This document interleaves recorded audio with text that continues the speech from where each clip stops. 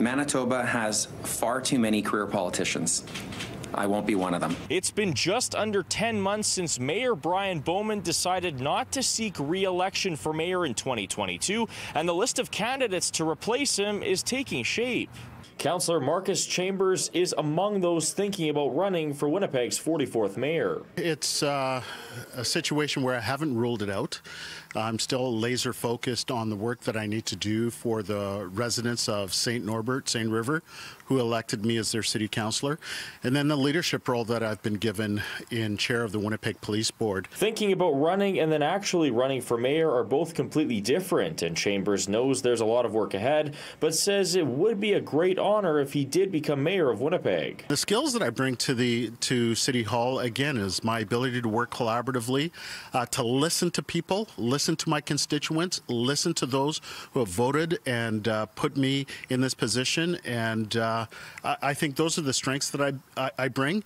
And of course, building a team around me that could help support me in this role, I think would be another important piece.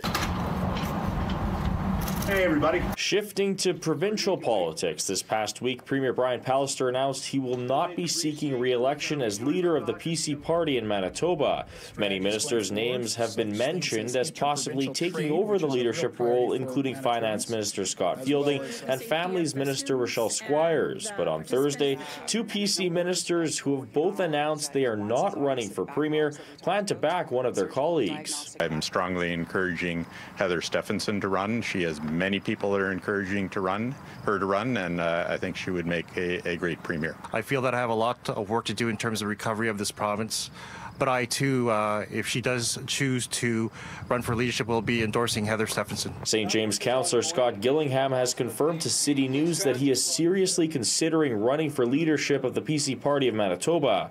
My team and I are taking calls from and making calls to people across the province. I will have more to say when the party announces the leadership race and outlines the details of the process.